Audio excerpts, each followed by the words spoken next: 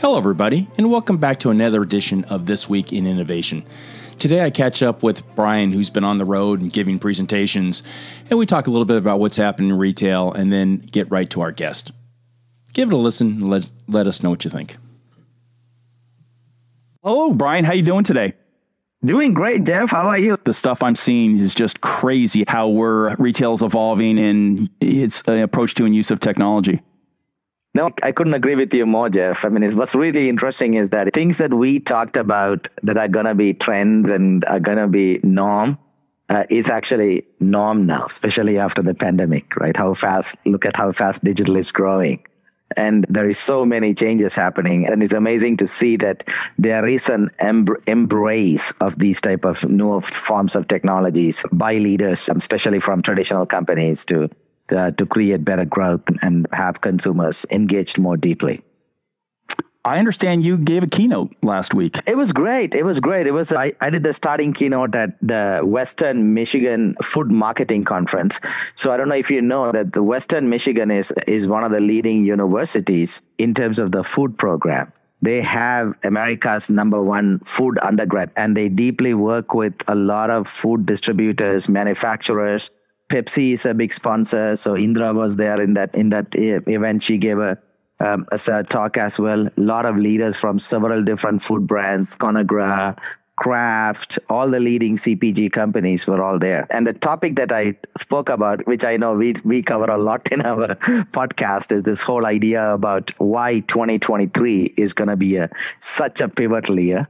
Because it goes back to this whole concept of all the forces merging and how it's going to become real. We've walked through the journey of how larger traditional brands can leverage all this innovation that's happening in the industry, right? You don't got to be an Amazon or a Facebook to do all these things, right? Yeah, it's great. They spend $36 billion a year in R&D, but they're making the market. But for you to make meaningful changes in consumers' day-to-day life, you don't need to spend that kind of money because everything that you need is already there. The startups are there producing the technology. The leaders are quite getting familiar with all the business cases, the use cases where it's applied. And there are enough integrators, vendors, platform, low code, all these things are there to make all these things real. And I showed a lot of practical examples and I got a lot of interest from several leaders. What they were really excited about is not just the fact that all these trends are coming, this wave is coming, everything is going to be, 23 is going to be a pivotal year, everything is going to be changing for good. But however, what they were really impressed is the fact that they can do something about it. They can be a participant, not a spectator. Fantastic. I look forward to really delving into your pitch maybe the next time around. But today we have a very special guest, Gwen Morrison. Gwen, thanks for jumping on the pod with us, and feel free to introduce yourself. Yeah, so I describe myself as being focused on the intersection of retail experience, brand activation, and innovation. And I've spent a good part of my career in the advertising business. More recently, for about 15 years, I was CEO of WP's global retail practice. And we were looking at just helping our clients and agencies navigate the dynamic retail landscape that's been driven by, digital transformation and shopper adoption of technologies. So in that role, I've worked with major international brands across retail formats for CPG and QSR and financial services, travel and automotive. So really everything, unless it's B2B, is retail. So we look at it in that broader perspective. And over the years, I've been speaking at, NRF and CES and writing certainly about putting up thought leadership pieces, advising retail startups. I'm an Endeavor mentor. And we'll talk a little later, senior advisor to Open Voice Network as well. I do partnership, I do advisory work, but I really am passionate about helping some of the newer retail tech startups to really, accelerate, their growth and business opportunity. And on that vein, you're an advisor to Iterate as well. I've just signed on. I've just joined your Iterate team. Very excited about that. And we can really look for some terrific work ahead of us. Thank you. Fantastic. You sound like the perfect person to bounce off Brian and I. So what do you see the key retail trends playing out that retailers should be paying attention to? Sure. I've just come off of, it's been an interesting time after the big shows going dark for about a year and a half and then coming out, like the Wizard of Oz coming out. And they were in the real person-to-person CES and National Retail Federation and NRF's big show.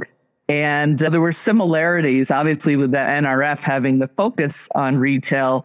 But we see a lot of more of like an evolutionary phase right now. A lot of technologies that had been, present and promoted still there, but maybe looking at bringing them together, more harmonizing technology would be a way to think about it. How do you cobble together some of these solutions so it's a more comprehensive, more focused journey with these different types of technologies?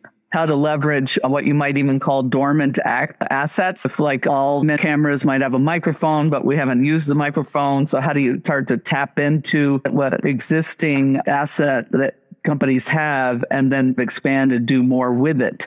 So that, humanizing and harmonizing technology was really, I think, a big theme and something we're going to see more and more of. There's been a lot of talk, of course, about the metaverse, and we're seeing these companies really experiment in it. And some of these one-offs seem silly, and then some of them look a little more interesting. When you think about trying to create a metaverse store, it really doesn't make a whole lot of sense because the metaverse can go forward and backward in time, and there's no gravity. And so like creating a store through a metaverse experience is a little bit strange.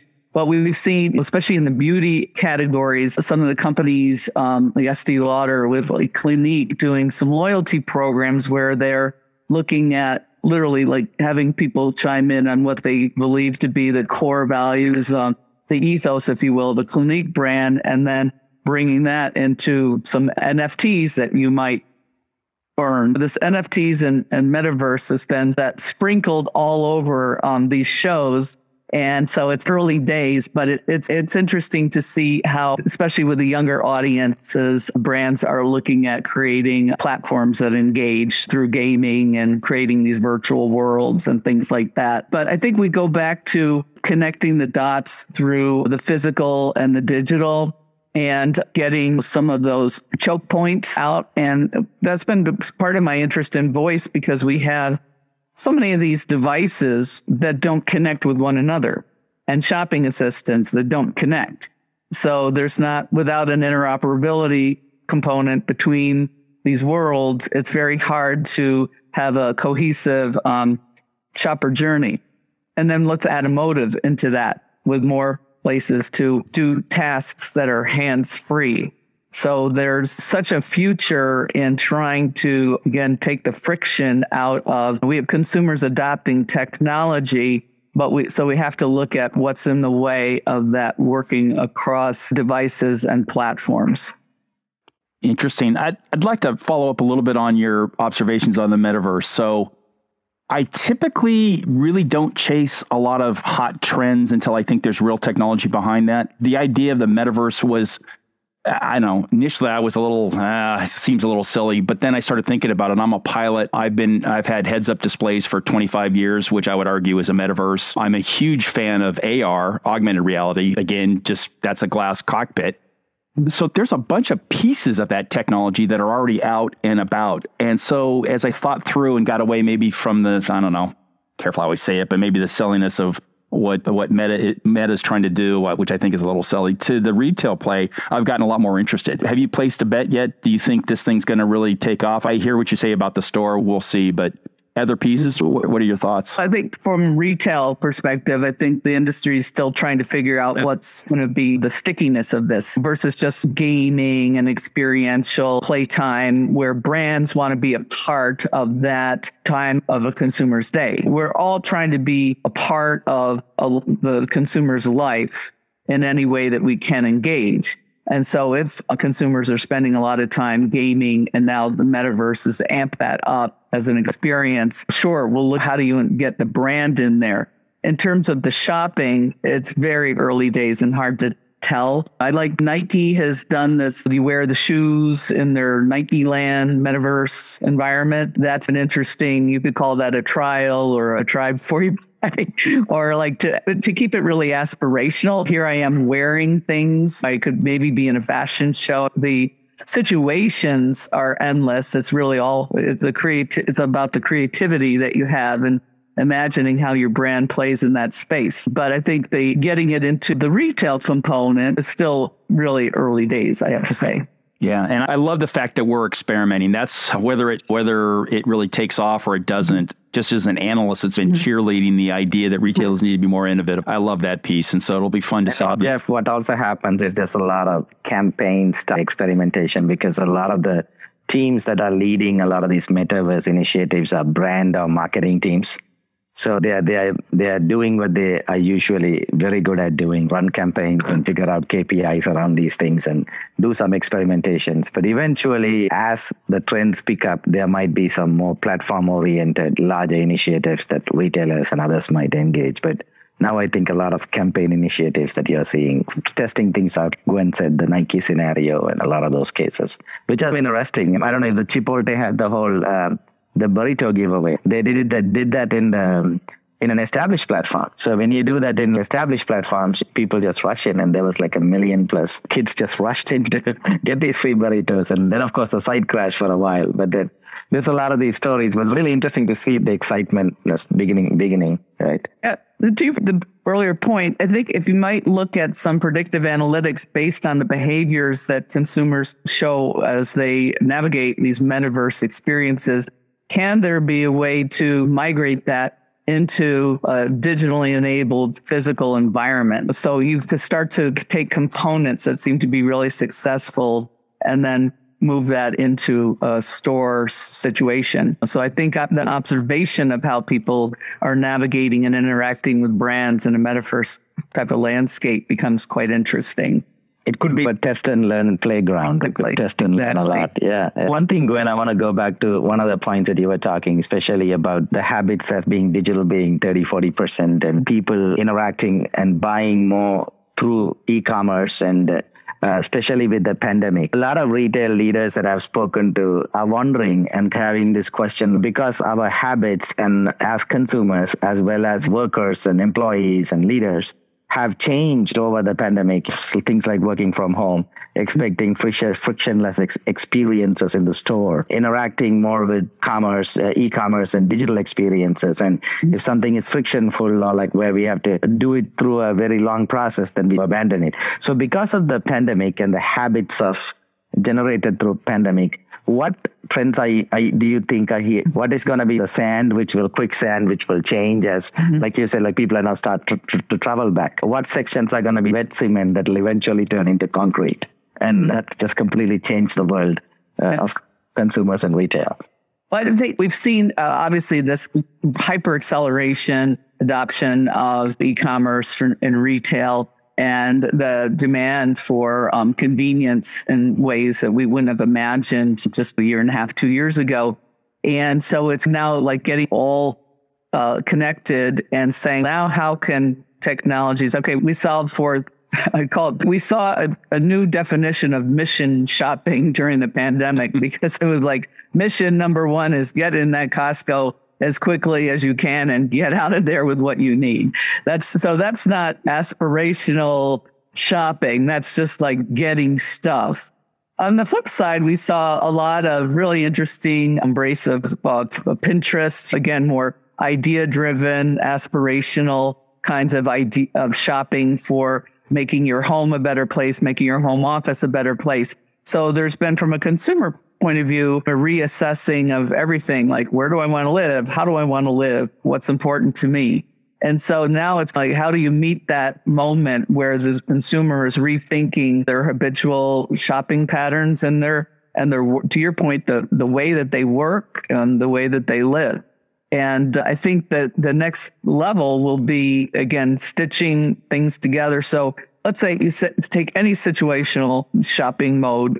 Let's say I'm in a parking lot of the Costco and there was, during pandemic, a wait out the door and people lined up to get in. Why isn't the geolocation technology recognizing that the shopper's in that zone, right, within proximity of the store, and start putting together the basic list of replenishment items so they get them all the time, so that what they would see in the store would be more about that dreaming and seasonal products and things that make us think about lifestyle and not the stuff that we need all the time. That stuff could actually be in the back of the store. You don't even have to see it. If there's a SKU that you buy these 15, 20 SKUs every single time, that store of the future could reallocate space totally so that you're only seeing the seasonal merchandise, the inspiring products that are new, and that basket could be put together in the back.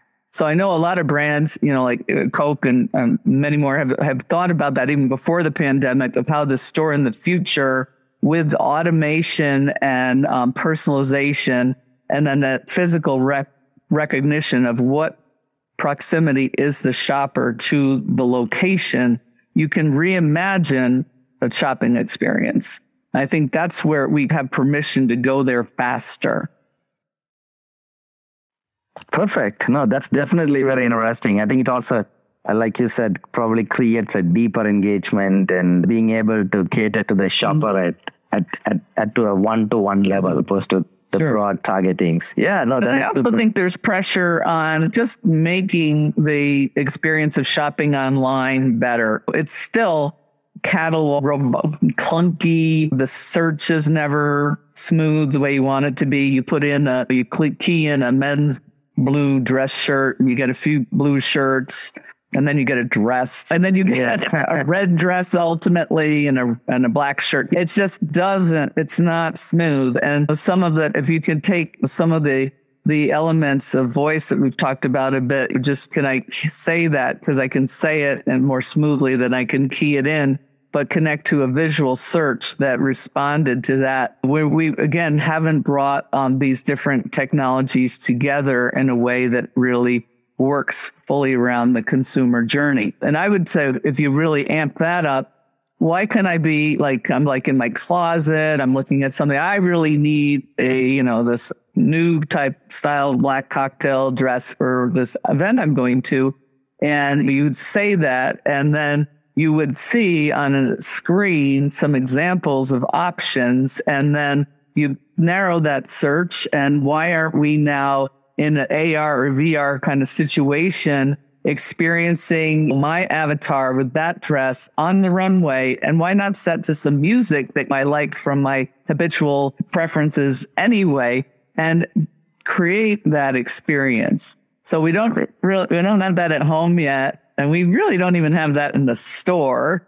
And I think all those technologies and innovations are there to do that. And probably if we look to the East and to the Alibabas of the world, we've seen much more of that integrated in social context, making a party out of something. If we buy 8 dresses together, we get a discount. Having the live streaming, which is happening more and more in the US, but still limited, and bringing celebrity to that experience to that, and then even syncing that with a seamless payment system. That's the future of where we should be headed. Yeah, I've really gotten religion on that just with a couple of the guests we've had in the last 6 months, really looking, I guess like most Americans, I've so focused on North America and Europe, I haven't really paid a lot of attention to the rapid evolution of retail in China and Asia Pac. And boy, oh boy, they're at least 5-6 years ahead of where we are. And think about, there was a reason that China moved people around the country at rapid speed to put them into different, jobs and housing, and they created they were able to move people very quickly to respond to, in great part, the tech rush and the boom, I should say. And then the retail wasn't where the people were. There was a real opening to accelerate that, and of course some brilliant people to make it happen that really embrace the needs and the way that the adoption of technology that was necessary. Payments through phones, et cetera, were needed. They didn't have physical banks and where they were living and working. So it's really just been a perfect combination of trend and need and technology. Yeah, absolutely, Gwen. I think what's really interesting in Asia, especially China and Japan and other Asia Pacific countries, what's really interesting is that they had a lot of the mobile-related payments, paying through apps, and also this whole concept of super apps. So you just have one app, and you can pretty much get your Uber in it. You can get your shopping done in it. So you have one app, the super app techniques, right? Mm-hmm. So a lot of those things came like several years ahead, and then they become the main trend. So today, one of the problems that we see, Jeff, a lot of leaders that we speak to, a lot of leaders struggle with is that you can't innovate fast enough because the POS is still very old school and it doesn't integrate to anything. And that's a big struggle with a lot of IT organizations. A lot of those things have been leapfrogged in China. So because of the systems are modern, they're able to connect a lot of those things, and they can enable a lot of the connective points, like, buy in the store, get it delivered, order online, pick it up in the store. Those all comes naturally to them, opposed to trying to, connect and glue up a bunch of things that don't work together, like the US retailers are facing. So we do say, look to the East. We want to see what is coming to the West. I agree. For sure. Gwen, you've said a couple of times, or used the word voice, and voice is one of those very interesting technologies that an analyst like myself always gets interested in, because you have these small little players like Siri. That definitely gets the analyst's attention. But I'm not sure I know where voice is going from a retail perspective. We've had a couple Brian, what have we had? I think we've had two startups that are doing work around voice. I'm curious what your take is. You've got a more seasoned eye on that. So is voice something in retail I need to worry about? What does it look like? Where are we sitting with voice right now? Sure. First of all, a lot of people in the industry have come together under this umbrella. It's called Open Voice Network, which is a nonprofit group started. I think it was launched informally maybe about 3 or 4 years ago, and more recently in the last 2 years got the support of Linux Foundation. And there were really a lot of different retailers and brands were stakeholders in this commerce space, looking at some of the issues of privacy, some of the problems with the data capture that might be happening through a particular, called Amazon's Alexa's listening to everything you're saying in your home. And there could have been one particular concern of, let's say you were a brand that a consumer thought you're building a basket at that store, and then it just gets fulfilled by Amazon by virtue of the fact that you're communicating with their device. You might just the hijacking component. So there a number of people have gotten together, companies that are trying to look at establishing standards. There are no industry standards really. So it's very early days, like World Wide Web even, where there just weren't any type of standards. And they've taken the bull by the horn to work together, groups of technologists, some amazingly brilliant people, to establish how that could work. They have a number of different groups. There's some have been running co-leading a commerce community.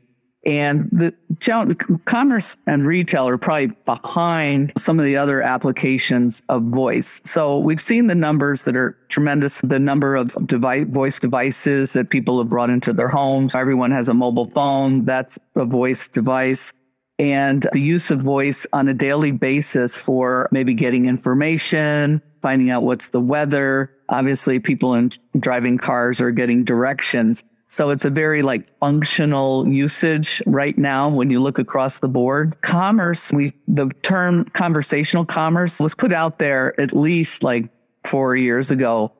And it's a little misleading because we're really not having shopping conversations. You have to almost think differently about, is it a conversation with someone, or are you using your voice as a command, as a tool? So I think there hasn't been the acceleration of voice-driven shopping to the extent that there's been an acceleration of voice-driven everything else. But a lot of retailers, and particularly in the QSR space, are starting to look at those different ways to integrate voice into ordering systems. Obviously, you order manually through a speaker at a drive-through, but there's many more interesting ways that you could create efficiency and reduce some of the less desirable interactions if that you can smooth out those processes. So I think the big brands are investing in independent voice assistants. They're very looking at voice as a feature. You think about how you can put voice into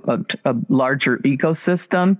And I think it's important to think that way versus just using voice as a solution. Because right now, are you having a conversation with a consumer and then it doesn't really get your what you're trying to say. So there's actually more pitfalls right now if you try to bring it as a full up solution conversationally versus thinking about tasks and commands.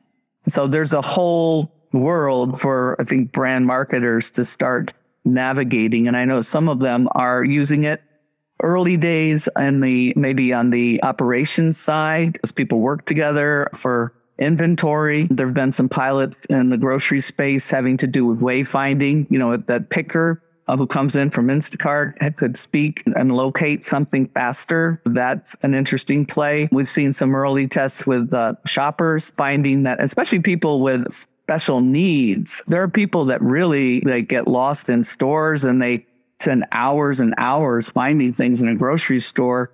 And the indicators are, and this is very early days, but a voice component that assists them through navigating that store can greatly enhance their experience and reduce the time it takes to buy things. You really have to look at things a little bit one-off and say, how is voice part of a bigger solution? Wow, I hadn't really thought of the ADA play to that. That's fascinating. Yeah. I think my wife would probably like me to have a voice assist through Costco. I'd probably spend less on some of you focus. Yeah, some of the things that I've come home with.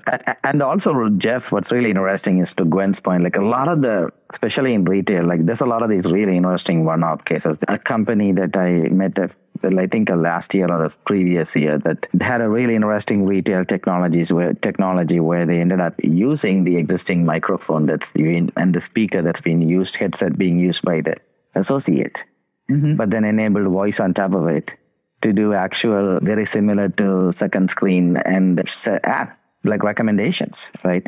So you could ask something right there and say, what do you, is this available in stock? And bam, they will tell you, and then if the associate doesn't know, with certain clicks, they can put it to the automated system and that'll respond in real time. Oh, interesting. Right? So you can have a lot of selling assistant capability, which is really interesting too. Yeah. And then it is all transparent to the consumer. Very interesting. Yeah. Brian, is Iterate doing anything with voice? We are involved in quite a few voice projects. So one of the things that we've been telling a lot of retail leaders in voice, the first thing is that voice is a very competitive gateway, right? What I mean by that is that when in the early days, if you were a e-commerce website, you wanted to get the right domain name, right? You want to say, be www.target.com. You got to have the right domain name. Now, if you look at the Amazon devices and the Alexa devices and the Google devices, there is an activation keyword, right? There is a keyword that you say start. Or you could say, if I say her name right now, she'll start right now. So I'm not going to mention the name, but you basically say, Miss Device, please activate the WPP app or the Target app. So that entire activation keyword is actually have to be procured ahead of time. Especially a lot of brands not only want to have their brand name keyword, but say you are in the pet industry or you are in one of the companies that we work with is in the industry of providing fertilizers and grass seeds and everything, right? So they have an Alexa app called My Lawn Helper, activate Lawn Helper. But that word is a common word. So there are hundreds of companies that are in the lawn, that are in some all the way from lawn carpets to companies that sell weed whackers would try to get that keyword. So if we're trying to help leaders understand, okay, your brand is fine. You can always get Target.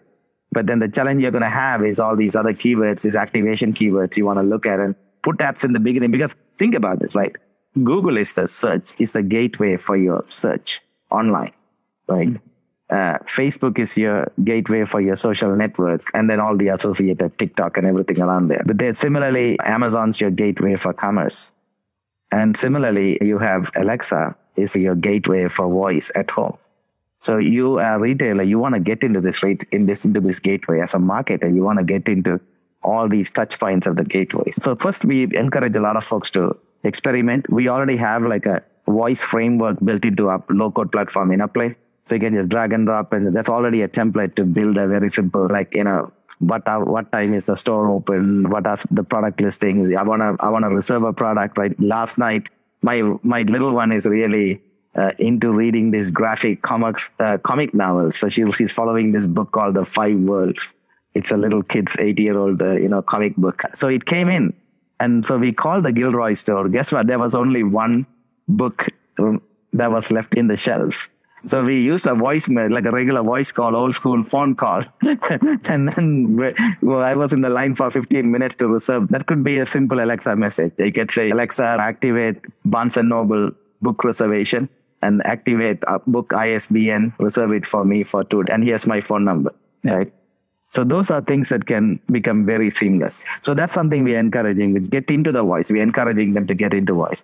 The other thing that we're also doing is more advanced cases, like because of frictionless. And I know as you are already aware, we are powering a lot of the convenience stores and companies in the gas and automobile industries create computer vision based cameras and capture and do license plate recognition and automatically do fuel pumping without having to authenticate themselves. So in the same vein, we're also looking at voice, right? How can you use your voice? Because as connected vehicles are having voice features naturally enabled, right? The Apple, the car platform and all the other stuff from Ford and other manufacturers, they all have voice capabilities open. And also Alexa, it's also licensed into all these platforms as well. So how do you actually tap into that and create connected commerce capabilities? So that's another area we are looking at voice. When you think about machine learning and AI is really at this point baked into everything. Yeah. And whether it's a retailer, or any type of company, it's become foundational. If they're not seeing it that way, they're behind already.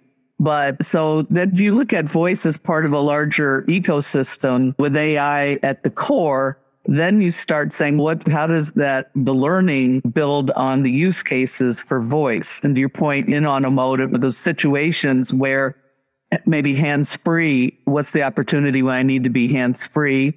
What's the opportunity to connect voice with the visual? And of course, the hardware behind. If I think about LG, when they put the screen into the refrigerator a couple of years ago, with voice could be a component of that, and like an in-home cooking interaction. That's a brand opportunity right there. But it's not just voice-driven. It has to be contextual, and it has to use that insight, the data that you have from the consumer journey to make it be appropriate in the situation, time, right place, like everything else. Wow, really interesting. Yeah, I fully agree. Yeah, I completely agree. I think it's really interesting because I think the other thing that's also happening, and Gwen and Jeff, is that as connected vehicles are coming into the picture, and I think California 2035, you cannot drive a gas vehicle anymore. And that sort of legislation is coming in lots of different states. And then the challenge with electric is that the charging technologies are still fully not there yet. You have a Tesla, you can run a supercharger, but then you still have to be, not everywhere you have a supercharger. And then all the other manufacturers are making vehicles that are using charge point or any other charging capabilities. So when you are parked in these places, getting charged across, going from one destination to another, the whole voice interaction becomes really interesting because you're spending a lot of time in the vehicle, and voice becomes more and more in the hands-free experience. And the other thing is about all this stuff, Gwen was saying that the cooking experiences, all those things, but there is a cooking brand. We work with a brand. I think Shiv was here, like Pampered Chef. You're probably familiar, Jeff, we interviewed Shiv. So they sell cookware through a direct selling mechanism. But it's all based on recipes and experiences. So as consultants are making these recipes, all those things can be put on Alexa.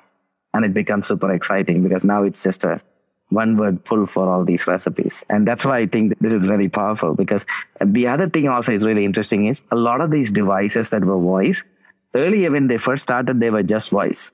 Now, like in my office, I have an Alexa sitting here. That's the Alexa Show that actually has visuals to it.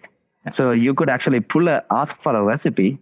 The voice will tell you what to do, but at the same time on your device, or if you have an Alexa Show or on your TV, it can push a card, and the card can have the physical recipe. So you have this synchronous and asynchronous experiences nicely stitched together. And I can pull the card later on, 5 minutes later. Okay, now I missed this part.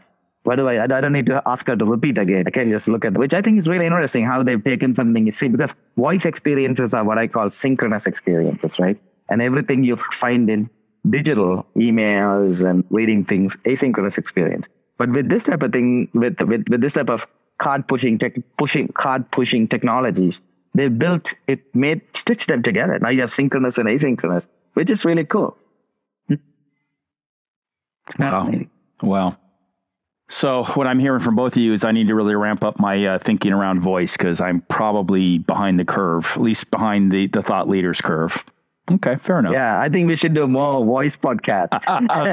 And we should invite more of Gwen's friends in the Open Voice Foundation. I think they're doing a tremendous job. Yeah. It is an open invitation for sure. Last question, Gwen, is Open Voice Network, is that verticalized, or is that really just an open platform, and commerce is a clear kind of... It is not a platform per se. This is really a group of thought leaders who are trying to look at issues and opportunities around voice.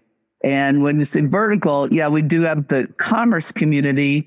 Probably what could be further along would be the healthcare community, because that's a space where, whether it's within the four walls of a medical facility, where voice can both help things happen faster, more accurately, or where there's more listening, like a patient who could be in a hospital room, is there are sounds that indicate they have certain needs, and maybe to augment what the regular capability of the staff is. There's just endless use cases for that. The other area that we didn't really touch on, and so much of the technology that we've seen in recent years in CES has application for, is elder care or accessibility tech. Voice and AR and VR and all of this can be pulled together to imagine a setting for an elderly person who needs to be monitored, who needs to be able to call out for certain things, who maybe there's a remote relative that gets informed of different situations. There's just endless application when you think about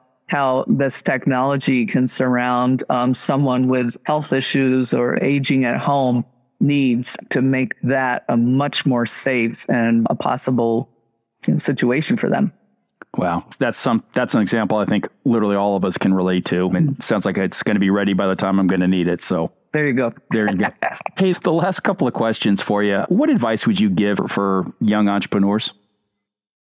You mean in startups?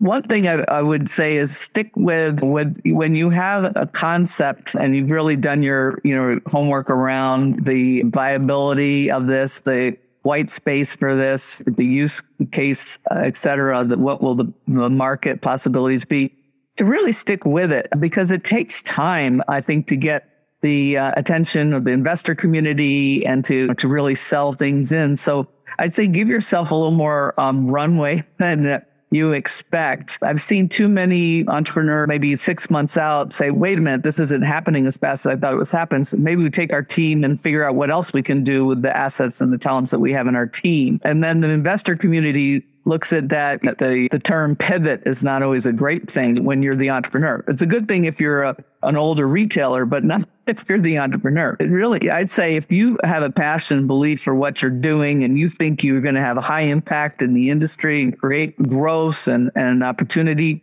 for others, stick with it. Don't pivot. Yeah, unless you're Slack, then that pivot was very lucrative. But yeah, point taken for sure. Yeah. Last question. What skills that you use today do you wish you would have paid more attention to back in the early part of your career or even back in college?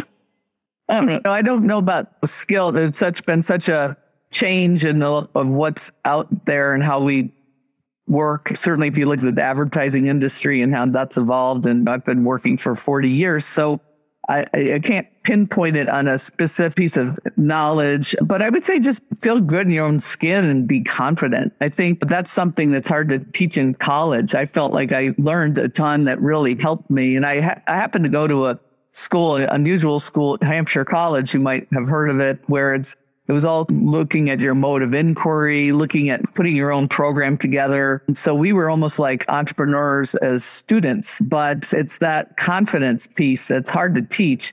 I'd say it would have been nice if maybe they got us out talking to audiences more, if that could have been integrated into that experience. Because you are always out there, whether you're a young advertising person or probably in any different role, you're the brand, you're talking to an audience, and they need to have confidence in you. And to do that, you have to have confidence in yourself.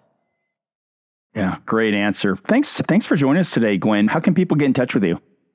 Sure. The best way is to probably email me, Gwen@gwenmorrison.com. Fantastic. Thanks, Gwen. Brian, good catching up with you. Thank you, Jeff, and thank you, Gwen. It was really wonderful having you here today. Thank you. Thanks for tuning into today's episode. For more info, refer to the pod notes below. If you enjoyed this episode, please consider giving us a 5-star rating and review. It really helps us grow. I'm your host, Jeff Roster, analyst at large. If you want to connect, follow us on Twitter at JeffPR or at BrianSathianathan, or connect with us on LinkedIn. Visit my website at roster.retail.com or Brian's at iterate.com.